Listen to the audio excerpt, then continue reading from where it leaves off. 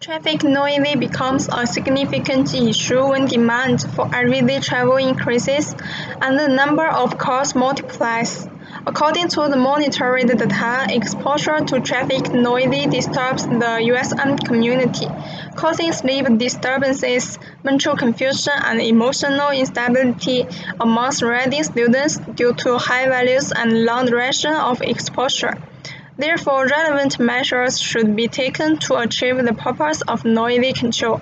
In terms of sound source control, measures can be taken to establish noise barriers or change the direction of noise transmission. In terms of control measures, reasonable urban noise prevention and control planning can be formulated and implemented.